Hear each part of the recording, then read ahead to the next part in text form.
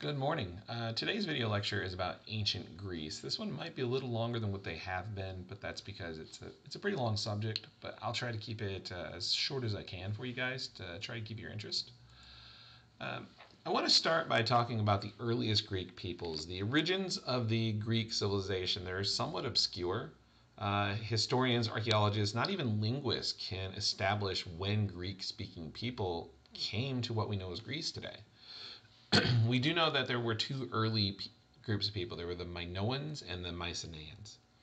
The Minoans, they're the first civilization to arise in the area of Greece, and they're from the island of Crete, which is just south of the mainland. And archaeologists have given it the name of the Minoans based on the mythical Crete king Minos. Sometime around 1650 BC, the island of Crete was home to the Minoan culture. This was a flourishing culture.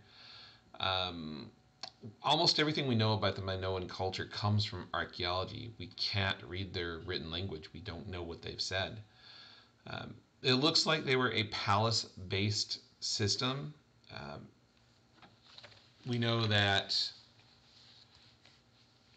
the island of Crete has a lot of different palaces, the most important palace being at the city of Knossos. And it looks like the palace was probably the center of both political and economic business. We know that the palace at Knossos, it's got storage areas. It looks like it was a trading center. And it also looks like the king was the one that controlled everything. That'd be pretty similar to all the other societies we find in the area. So we can assume that there's a king at the top and then there's nobles below him, and the king along with the nobles govern the lives of all the workers, the farmers, the sailors, the shepherds, the artisans. The tools and the weapons of the Minoans, by the way, they're primarily copper and tin, and it looks like the society was pretty wealthy. We don't see any signs of fortifications around the palaces or the cities. Sailors and merchants, they traveled throughout the eastern Mediterranean Sea. Minoan merchants traded with Egypt, the coast, the Middle East, and the Minoans are going to set up a bunch of trading posts along the way. And while they do that, they're going to come into contact with a group known as the Mycenaeans. And they're going to be at the city of Mycenae.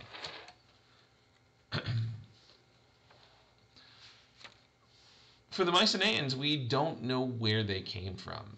We know that they spoke a language that's part of the Indo-Aryan family, which is the same as what English is.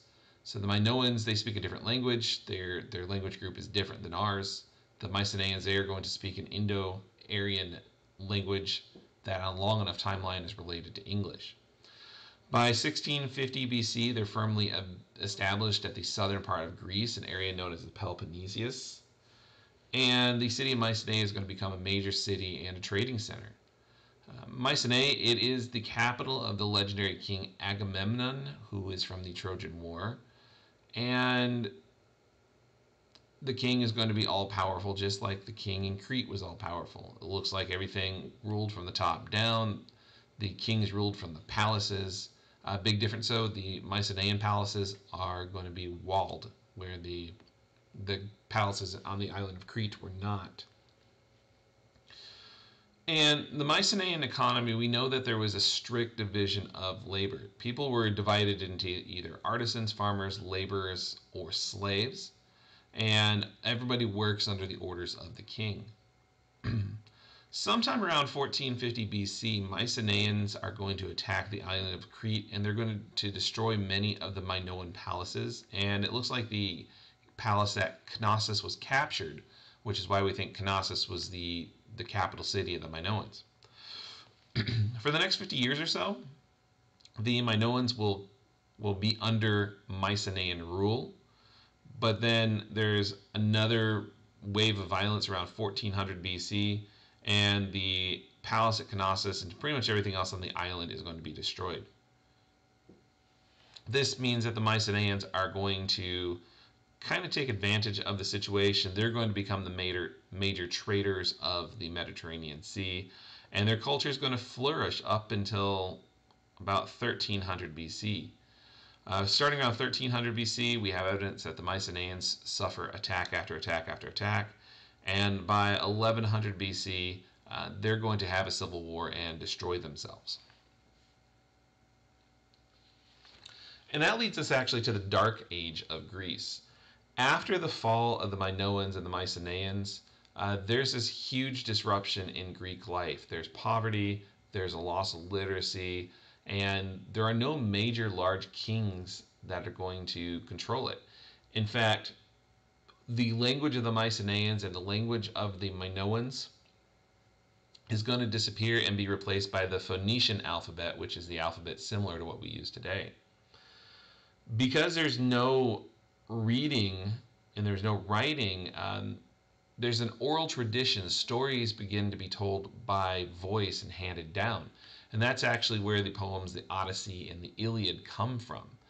Those are attributed to somebody named Homer, but there was not any Homer. At least we don't think there was. We think there was a series of people who added to that story, and collectively they become known as Homer. Of all the things that happen in the Dark Ages after the Mycenaeans are gone, it's the idea of the polis, or the city-state. Now, when you say city-state, a lot of people just think of a city, but really I want you to think more of a county.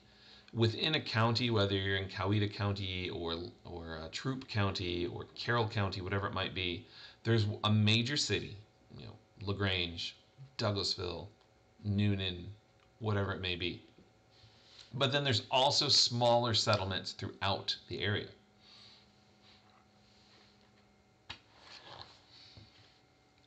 You also have farmland. You have maybe some rock quarries. You have business districts, you name it. That's kind of what a city-state was like. The city-state of Athens, Athens is the major city, but then there are other smaller villages around it. All these city-states are going to have a similar culture, similar laws, or I should say that the people who make up the city-state, they all have a similar culture and they believe in the same laws. And each one of these city-states has their own set of laws and their own way of life, even if they're right next door to each other. That would be like people in Douglas County living completely differently than people do in Cobb County or something like that. Most, if not all, of these city-states have something called an acropolis. It's basically a big hill in the middle of town that they could use as defense. At the base of the hill is something called an agora. And the agora, it's a wide open meeting space. Today, the word agora lives on with a fear known as agoraphobia, the fear of outdoors.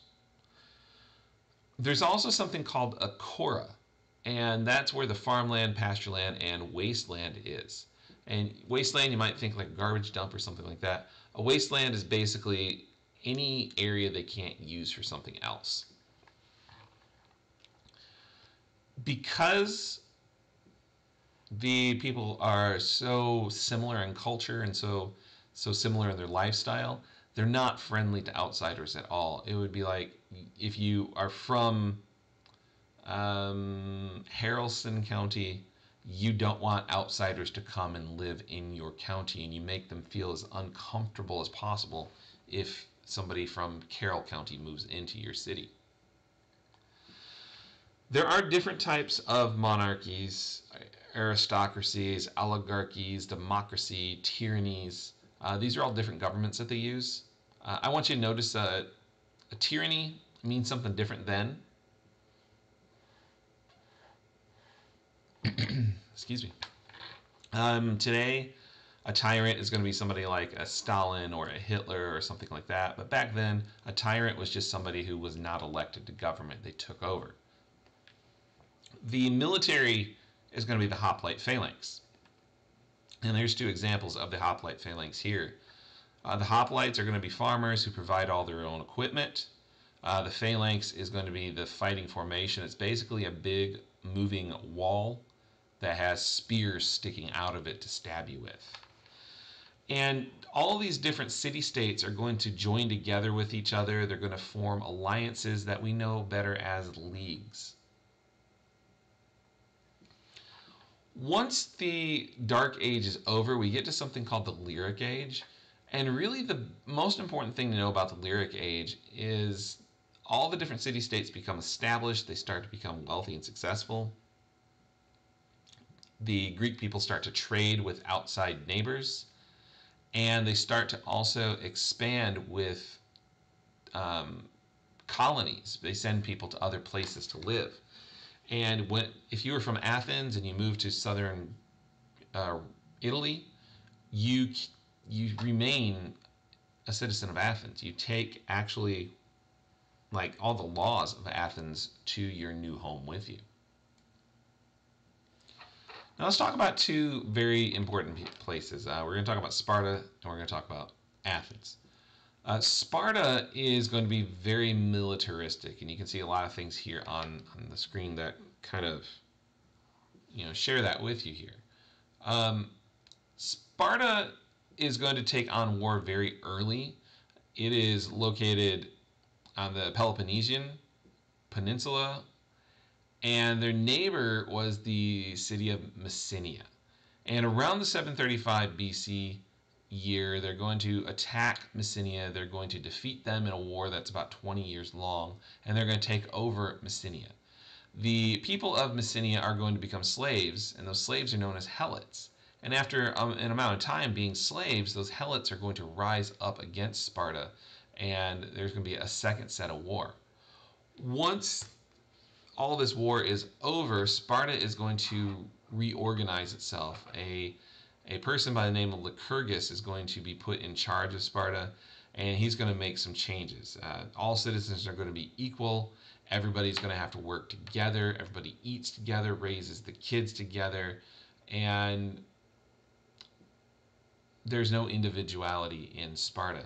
Everything is for the government. Everything is for the needs of the people. And Spartan womanhood, by the way, this is very, very strange. Women, young girls are going to train in the military just like young boys do. But that's not because they're going to fight, it's to get them into peak physical form. Marriage happens later than average in ancient Greece, and that's because they want to make sure the women are healthy to have children. When it comes time for marriage to happen, the woman is going to be kidnapped by her husband to be, put into a dark room. Her hair is going to be cut, and she's going to be basically raped by her husband to be. And the marriage does not become confirmed until a child is created. Women, they have no say in their life. The husband controls everything. The women are like little children. That's how they're treated. And everything in Spartan culture is about warfare. In Spartan culture, they can even expose a child, which means that the leaders of Sparta will look at a brand new baby, decide if it's worthy of living or not, and if it is, it goes home with the parents. If it's not, then they can throw it off a cliff and kill it. On the other hand, Athens is going to move towards democracy, where Sparta remains kind of like this war-led oligarchy where there's just a couple of people leading. Athens is going to take a long trip towards democracy. And it starts with this tyrant named Cylon, or this attempted tyrant named Cylon. Cylon tries to take over the government. He fails. He's defeated. Some of his supporters are killed.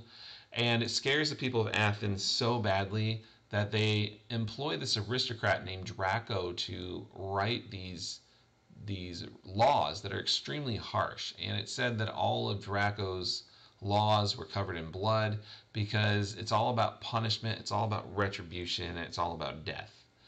Um, One of the things in Draco's laws has to do with farmers' debt. If a farmer was unable to pay off their debts, then they could put up their farm as collateral, and then they could put up their crops as collateral, then they could put up their farms as collateral, and then they could put up their families as collateral if they still can't pay off their debts.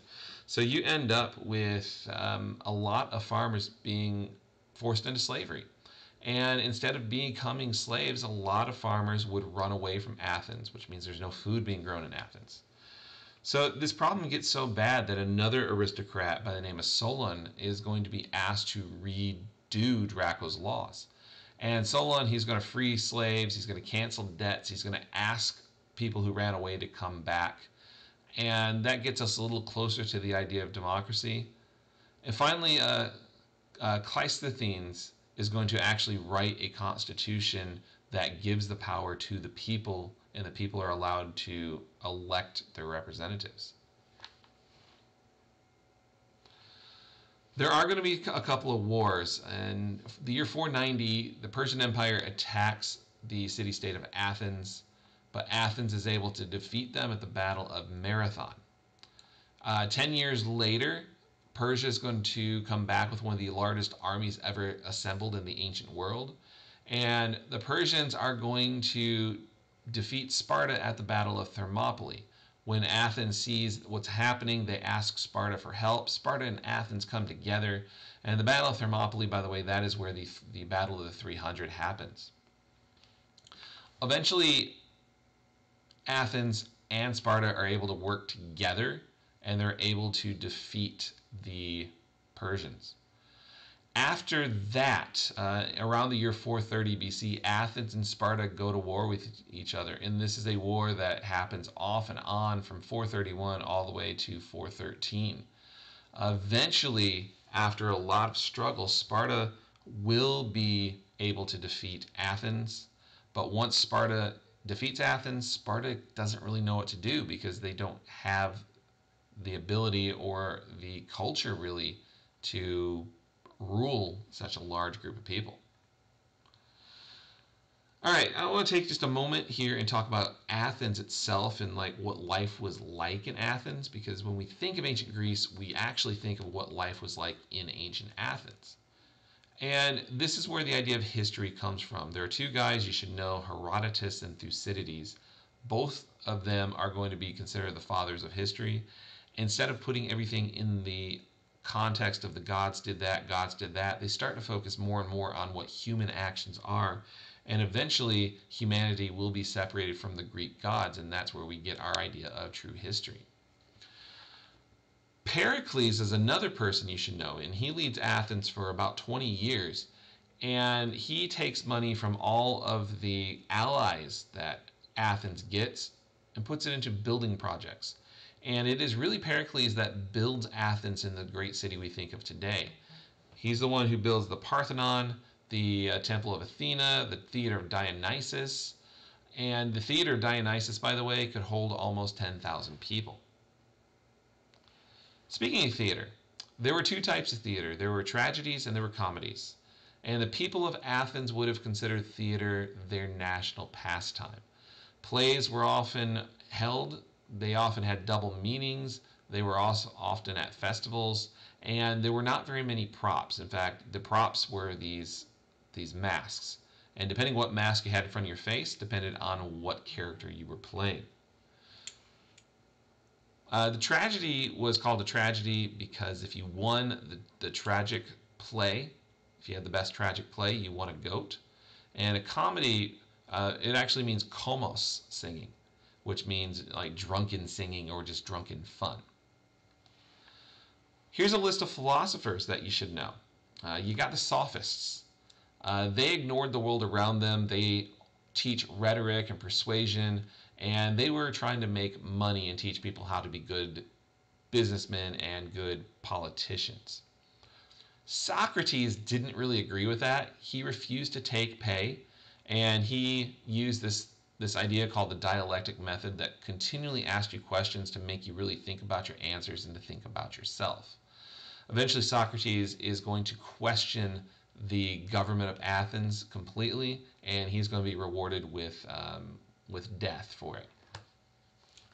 Plato is going to say that wisdom is a science, and the only way that you can gain wisdom is through proper training and proper intelligence. And Plato is going to be a person who does not really like democracy, believe it or not. He actually says democracy is the worst form of government there is. Aristotle is a student of Plato. And Aristotle, he says there's no way we can make a perfect world, so let's do the best we can. And Aristotle, his beliefs were that humans were social creatures, The polis, or the city-state, was our natural habitat, and we need to make our habitat the best that we can. So those are your Greek philosophers that I'd like you to know. Women in Athens, you're treated differently than you are in Sparta. You're represented by a man at all points in time. You're going to get married at the age of 13 or 14. Your husband's going to be usually 30. Men don't get married in Athens until they've inherited stuff from their dad. And the primary job in Athens of a woman was quite simply to have a child and produce an heir. There's a group of people in Athens called metics. They are people who are not citizens of Athens. They have to serve in the military, they have to pay taxes, but they do not get to participate in any voting or politics. And then finally, you have slaves, and slaves are forced to do any work that their master sees fit. It's also important to know that slavery in Athens had nothing to do with color of skin. It was people who had debts originally, and then it goes on to people who are criminals or are prisoners of war. Just for a moment, I want to talk about Alexander the Great as well, and then we'll be finished with this. And I want to thank you for being with me for 20 minutes now. After Sparta defeats Athens, there's peace for only a couple of years. The allies of Sparta are actually going to turn against them, and it's a big mess. One of the people who is watching this whole civil war happen between Sparta, Corinth, Thebes, and after Athens has been defeated is a guy named Philip of Macedonia. He is a Greek person. He speaks a very different dialect of Greek. He's from the furthest north regions of what we would call Greece today. He's actually at a battle called the Battle of Leuctra, and he is witnessing it. And he comes up with this idea of making the spears longer and fighting not in a straight battle, but trying to come at your enemy from the side. And with that, he's able to conquer most of Greece. The only part of Greece he doesn't really conquer is the city of Sparta. He says it's not worth it. So our hoplite phalanx, they were originally 9-foot spears. He lengthens them to 12. Anybody can be a hoplite. It doesn't just have to be a farmer. And he also is going to use cavalry for the first time. So we have large numbers of soldiers who are mounted on horses. His son, Alexander III, we know better as Alexander the Great. Alexander the Great loved learning. He was a fan of science. His personal tutor was Aristotle. He was in the cavalry by the age of 18. He becomes their leader. He lives with his troops. Once his dad dies, he becomes the king of Macedonia, and he's going to export his way of life. He's going to invade pretty much everywhere. He invades Persia, he invades the Middle East, he invades Turkey, he invades all the way east to India. By the year 326 BC, his men, they don't want to fight anymore. They haven't been home in over 5 years, and so the whole army kind of just turns around and goes home. Well, when Alexander the Great gets to Babylon, he dies, and we don't know why. There are some theories. It could have been the husband of a lover. It could have been poison, or he could have just been sick and drank himself to death, or it could have been malaria. We don't know. Once Alexander the Great is gone, his son is pushed out. His 3 generals are going to split up the kingdom, and there's going to be a fight over who controls his body, because it was thought whoever controlled his body was going to be the legit successor. The most famous of his generals is a guy named Ptolemy, by the way, and he's going to play a part when we get to the Roman Empire, or at least his relatives are. So just keep in mind the name Ptolemy. Life under Alexander the Great was slightly different than life was like in ancient Athens. The center of Greek culture, it's not in Greece anymore. Alexandria, Egypt is where Greek culture is going to be located. Alexander the Great, he had this love for Egypt. He declares himself an Egyptian god, starts living like an Egyptian, and he builds a city called Alexandria that becomes his most important city. Speaking of cities, they're not independent anymore. There's no city-states because they've all been united under Alexander the Great, but they're still going to be really important. And culture under Alexander the Great, this Hellenistic culture, Um, they're all worried about public, or they're worried about private life, what happens at home, more than they are public life. Women start to be acknowledged, and Greek culture and ideas spread throughout the world because wherever Alexander the Great's army goes, Greek culture, religion, language, you name it, is going to follow. Now, under the Hellenists or Hellenistic society, there are three schools of philosophy you should know. There are the Cynics, the Epicureans, and the Stoics. The Cynics, they reject society and they want to live simplicity. They're basically going to keep to themselves. The Epicureans, they only believe what they can actually see, touch, or feel. So if they don't believe in the afterlife because they can't see it, they don't believe in spirits or anything like that. They have to physically see it, smell it, or touch it to think it's real. They are kind of like hermits. They withdraw completely from public life, and they don't believe in life after death because they can't see any proof of it. Then finally, you have Stoics. They think that man and nature need to live together in peace and harmony. They see the world in terms of good, bad, indifference. And they believe that passion is the root of evil. So if you are too passionate about something, your soul is sick and needs to be made better. Okay, so that's about 25 minutes of lecture. For this week, your annotated bibliography is going to be due along with your quiz. There's a 7A quiz and a 7B quiz and your discussion. So there are 4 things due between now and the next due date. The annotated bibliography, I'm going to explain what you're looking at here. What I want you to do is take those 4 or 5 sources that you gave me with your source evaluation, and I want you to read them. Figure out what they're about. And then after you read them, give me a paragraph or two that tells me how your source will be useful to your paper. So the source evaluation, you determine, is it a good source? With the annotated bibliography, you are now reading your source and you're going to put together how it can be used with your paper. Also, you're going to do a citation, and it's going to be a Chicago-style citation. Do not use MLA. Do not use APA. Use Chicago. If you're not good at it, do your best. There are links in the course. There is the Chicago Style Quick Guide, and there's an example here of what you can do. This is just practice on how to do a Chicago Style bibliography. So, just to repeat, make sure it's clear. Read your sources. Give me a paragraph or two about the source. What is the source about and how can you use it in your paper? So we'll just simplify it and say two paragraphs. One paragraph, here's what the source is about. One paragraph, here's how I can use the source. If there are any questions about that, please send me an email. I don't mind answering questions. This is a big part of the paper because we are one step away from writing now. All right, I hope you have a good time. Thank you for watching, and I look forward to sharing more information with you soon. Bye-bye.